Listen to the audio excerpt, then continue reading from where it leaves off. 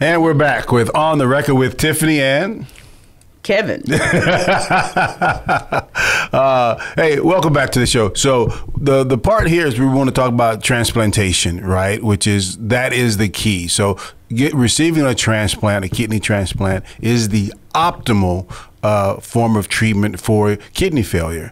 And so we want to talk a little bit about that. And well, it's the optimal form of treatment for kidney failure and for anybody who needs a transplanted organ. Mm-hmm. So we, often people think that it's nearly impossible to get a transplant. People talk about it because we talk about it because it is the gift of life. When somebody gives you a transplant, it is truly the gift of life.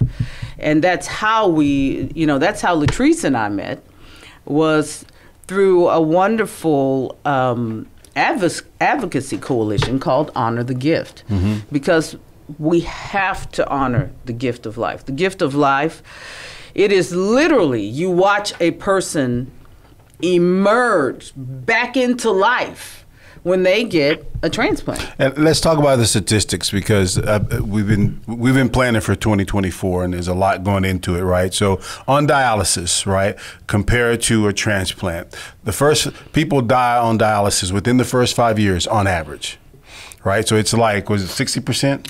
65% of people on average die within the first 5 years. Who are on dialysis, they die within the first 5 years of dialysis. Yeah. And then you transplant that. So dialysis really dialysis is something that you want to be able to move off of if you have to go on dialysis. Our goal is to keep people from having to go on dialysis, because we know how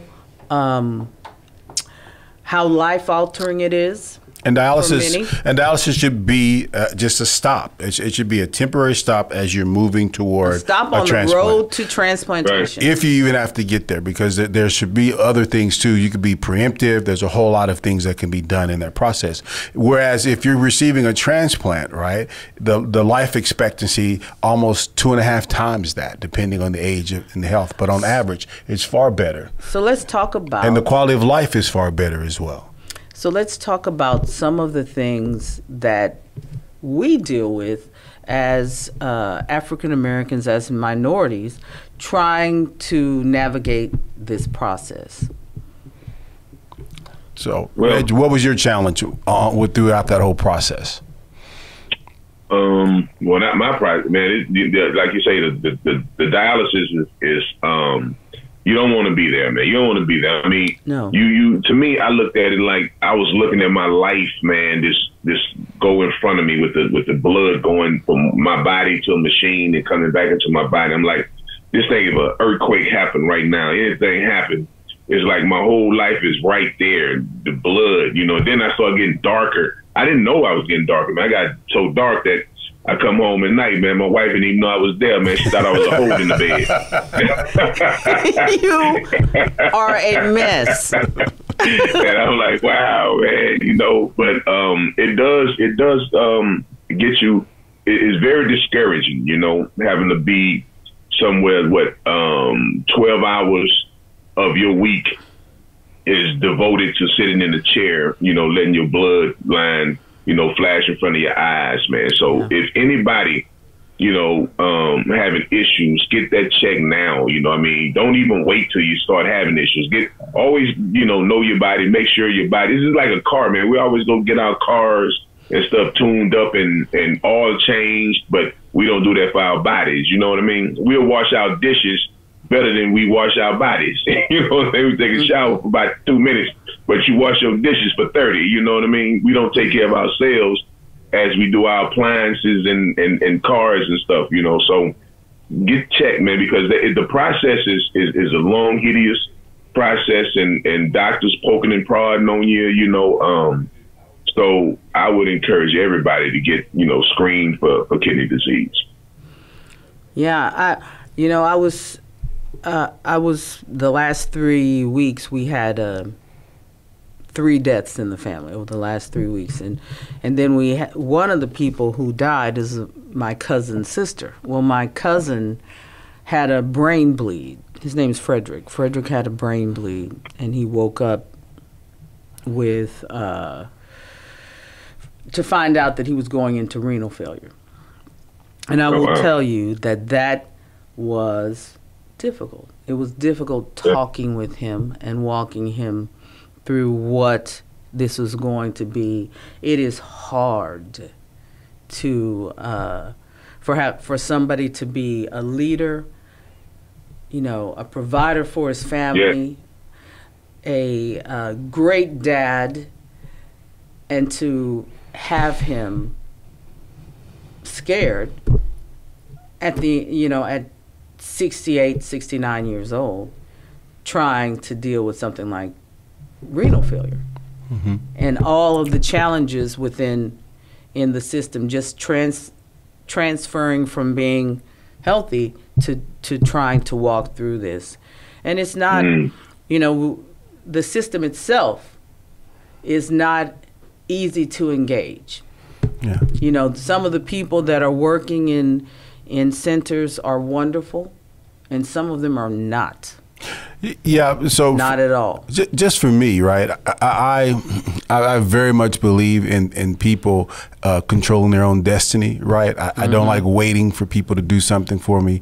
I want to be the person who is initiating and going out and doing things, right? Which is one of the big things that we're promoting here at the foundation is empowering the individuals who need the kidney, right? Because I know there's a big move and a big push, and I'm for this, right? And it's wonderful that these organizations are doing it, where they're trying to get individuals to donate kidneys, right? Donate a kidney, it's the gift of life, and so there's an individual given to within a group of people, right? When for me, right, people don't respond to the masses. The masses you don't get a response. You say there are 1 million people because and the research supports this. Mentally, we can't that concept of 1 million people. But I know Reginald Ballard. I know Latricia Lights. I can see them individually, and I'm more apt to help them individually. Right? Mm-hmm. So that's the big push that we're doing here at the foundation is we want to help the individuals who need a kidney, teach them and show them how to go out and solicit for a kidney and do it the ethical way. And we're doing that by empowering the community with knowledge. The way you do that is knowledge. Yep. You make this transparent so that people understand what kidney disease is, what leads to it, and we know that that's diabetes, hypertension, cardiovascular disease, and obesity, that they know that. We want them to know it just like they know that they need to have an annual mammogram. You can pull any dude off the street, and ask him, hey, what do women have to do to check their breasts? People know that you have to press your breast. Just check it. You can pull women off the street, and women can tell you what needs to be done to check the prostate. We want that level of knowledge about kidneys. I like how you did that. I like how you said, to check the prostate. We know. You see what I have to deal with? I definitely agree. We need to know our bodies inside and out. Yeah. I just had my blood work done this morning. I'm going for my dental appointment this afternoon. We need to be checking everything, especially people of color. The dermatologist is very important. If you feel any lumps, bumps, bruises, something is painful, make sure you call your doctor. In regards to kidney, now, I didn't have a kidney transplant, but they are watching my creatinine level very closely. Yeah. And the reason why is just like Reg was saying, when you're on dialysis and that machine is taking your blood out and cleaning it and then putting it back in, it's recycling, and that's what your kidneys are actually meant to do. They're recycling. They're getting rid of all that toxic stuff. So if they're not doing what they're supposed to be doing, then you can't do what you're supposed to do. Yeah. And it is a lot of time out of your days, and then that turns into weeks and so on and so forth until you're able to get a kidney, whether it's from someone you know or someone else. So I haven't been through it, and I'm trying to do what they tell me to do, which is push fluids. And Red said he was up all night, but that's a good thing because that means the kidneys are doing. Yeah, it is. Exactly. You know, and it's, you're going to get to the dentist, huh? You got to get those gums. Put a piece of gum. Put a piece of gum in that gap. That's all. That's funny, right? My grandmother had a gap. My father has a gap. So girl, that gap is cute. You are cute with that sister, gap. My aunt, everybody in my family have a gap just like that. Just put some Doberman in there, girl. Be good with it. It's cute on you, though. It's cute on you. Thank you. I be trying. My birthday was October 14th. I just turned 46. I'm big on those breast exams, even for men, because a lot of men have breast cancer and don't know it. Yep. That's why I like you, because mine was on the 13th, October 13th. Oh, happy birthday, you too. Damn right. Libras in the house. Libras in the house. That's right. That's right. Silly. I mean, with somebody else pancreas and somebody else kidney, but we up in here. Okay. And to the food thing, so you said you have a hard time with meat. I have a hard time with shrimp, and I used to love all seafood. So I'm assuming that my donor didn't like shrimp, I guess. Really? Really? Ain't that something? Wow.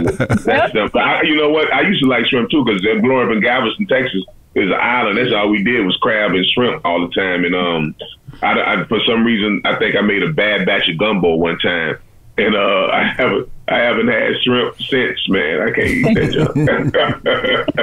You know, when you look at the numbers, right? People always say when I look at the numbers, and this is fresh in my mind because we're preparing different reports and strategies and stuff to reach into the communities, is that one of the things that we always say, right, that disproportionately Black and brown people are affected by chronic kidney disease. But when you look at the actual numbers, it's almost like half of the people whose kidneys fail, right, are white Americans. And for me, that's the part when we talk about it, right, it's almost as if people believe that kidney failure is a Black and brown issue, and it's not. It's an American issue, and we don't even make up 50% of the group. The group that it's impacted are white people, right? And that's why we think, and I say that because when you go through it, because people tend to think it's something that only impacts us. Right. And I always say, if it's how you treat us is how you're going to treat everybody in the system, believe it or not. Right? Well, my comment on that is two things. I'm going to tell you two comments. All right, it's coming. The boom is coming. You can tell when the smoke is headed his way. You can tell after all this time. One, if were it only Black and brown people, we are Americans, it's an American issue. One. Two, this is an issue that is a nationwide issue. There is not an American people group that this doesn't touch. So it doesn't just only touch Black people and people of Hispanic descent, but it touches Indian people, it touches Asian people, it touches white people, it touches people of German descent, of Iranian, Iraqi, all those people, everyone. But all those people you just listed are yes, I know. Okay, well, whatever. It touches everybody. That kidney thing I went to, that benefit I went to in Beverly Hills, the majority of them was white. Yeah. They was white. Because what was a huge impact. What was it? It was a cancer kidney thing. Wasn't it TKD or T?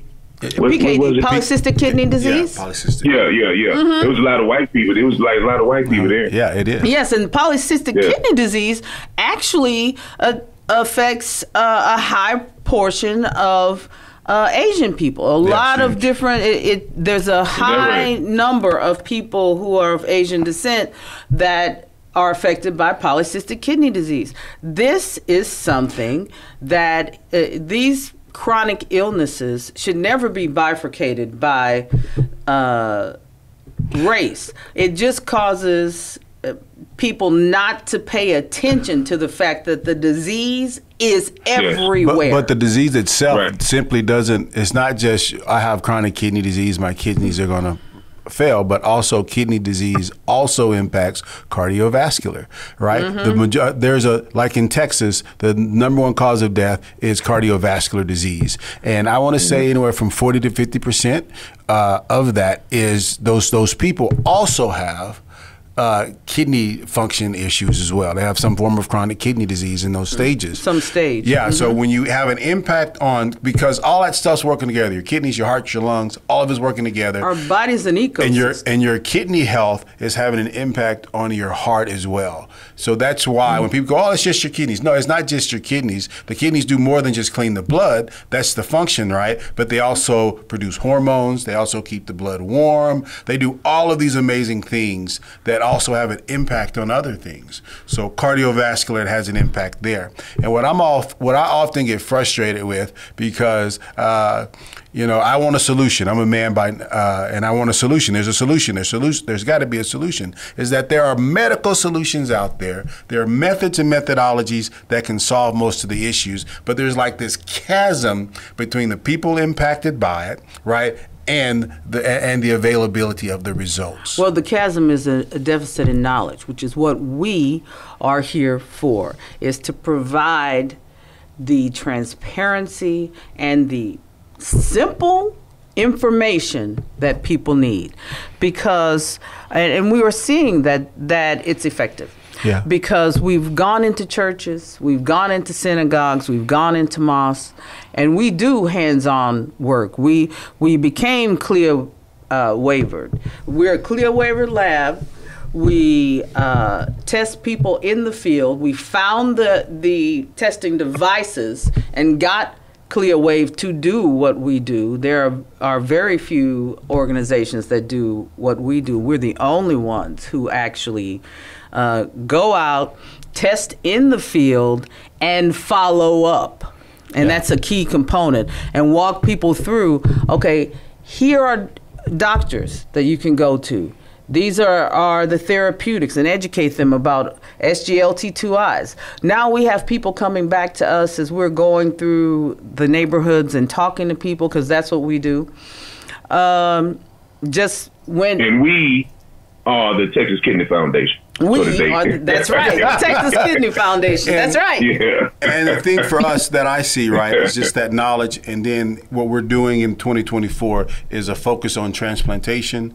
Yes. So that's a big one. So on transplantation, we negotiated with the Mendez Foundation, and what they do is they create educational materials, and they created 2 docuseries. One called Linked by Love, which is for the African American population. That's the target group. That's their target group with that. And then the other is called Fixing Paco, which their target audience is the Spanish-speaking audience. Mm-hmm. So we negotiated with them throughout all the SAG stuff. That was tough to get the right to premiere it here in San Antonio. And it's basically telling people through story, right, the importance of kidney transplantation, how to go and get a kidney transplant, what it feels like, if you're watching a family member suffer from lack of a transplantation. So that's the big deal there. That's the big project that we're working on right now. And we'll be doing that during Dream Week, Mm-hmm. which is January 17th to January 27th. And we're going to premiere it in, I believe, 2 churches, and the Mexican consulate has been talking with us about premiering it in their venue too, because we all know somebody who needs a kidney, who has kidney disease, who's on dialysis. Less than 20% of the people who are on dialysis in the United States right now are worked up to receive a kidney transplant. And then of that 20%, 40% actually don't follow through with anything, right? And it's mostly due, there's different research, but from what I'm seeing, it's though the large majority of those people who don't follow through are black and brown people, and there's a mindset that says, hey, I got myself into this situation, I really don't want to bother anybody else. I mean, there's more to us not following through on those transplants than simply we don't care about ourselves. I mean, that certainly is an easy cop-out for somebody who isn't us and doesn't understand our work ethic. But when it comes down to this whole being personally responsible, we really, in the black culture and in the Hispanic culture, we take that very seriously. That if I do something, I own it. Yes. We take that very seriously. And so when you're talking about something as important as transplantation, I have a relative that, I have a lot of relatives who have gone into renal failure. And this particular relative had gone into renal failure. And when we began to talk about it, he just started to cry and said, am I going to have to take somebody else's kidney and ruin somebody else's life? And how that's phrased in the... And I said, no, do not think like this. That's no. And he just started to cry. But how that's phrased in the literature, though, is the willingness to allow someone else to help or advocate on your behalf to help you. Right, how it's phrased is that we are unwilling. Yeah. Is that black and brown people are see, it's phrased that we are unwilling to let somebody else come and help us. And that's not, that goes to the wrong mindset, because we are a very loving, tolerant people. And it is out of that love that we will say no to something that would save us, because we don't want to hurt somebody else. That's what that's coming from. And see, that's why I say that mess in the body of knowledge is alive from the pit of hell, and we are going to correct that. Because I tell you what, my wife wanted to donate. She wanted to be an organ donor. She wanted to be an organ donor way before I needed a kidney. She said that she always wanted to be a living donor to give somebody. And I was just fortunate enough to have her at the right time, because she always wanted to do it even way before me, and she did it for me. So, there are people that you don't have to think about, taking somebody's kidneys. Like a lot of times people want to help somebody out. Sometimes you get a live donor, sometimes you get a donor that's deceased, so you can't think of it like that, you can't at all. Can't, but unfortunately, to be a donor too, but I was told, unfortunately, that they could use different organs or eyes or things like that if they absolutely had to, but because I had diabetes for so long, it kind of damaged some of the other organs. Not like I would need like a heart transplant or anything like that, but it wouldn't be strong enough to help someone else because from having the diabetes for so long. Right. Yeah. Diabetes is so pervasive. But let's talk, because we're about to wrap it up, and I really want to talk about honoring the gift and the coalition, because we are really going after the wonderful innovations that have been done. And we know that there are innovative tests, that there are innovative therapeutics that we can utilize. So Honor the Gift is all about the innovative tests, the DNA and RNA tests that can be used to early detect whether or not your graft is viable, whether or not the transplant you have received is having any preliminary signs of failing. So Latrice and I are united in saying, please help us honor the gift. And you can check out what you need to do to honor that gift in the notes. All you got to do is click on it, go to our wonderful YouTube channel and click on those notes, and you can check it all out. Or you can go to our website, my day job, Texas Kidney Foundation, www.txkidney.org, or you can go to Latrice's site. Latrice, where can they find you? So we're www.shininglightsinc.org. That's Shining Lights, LYTES, Inc.org. Now, Latrice, thank you for being here. Thank you for sharing your story. Thank you so much. Thank y'all for having me. Also, Honor the Gift is honorthegift.org if you want to reach out to them directly. So, yeah. But thank y'all for having me. Go ahead on, girl. Shining light, with shining star. With shining star, shining light, and shining star. Look, I'm all of that because God has rained down on me in so many different times. I give it all to Him that I am still here. Going through diabetes, a near fatal car accident, everything that I've been through in life, I give it all to Him that I'm still here. I've been through a lot. And you still looking good. Thank you so much. You still looking good. You still looking good, girl. Somebody love to get them eyes. Somebody love to get them peepers. And you've been listening to On the Record with Tiffany and Kevin on 9:30 a.m. The Answer. Thank you.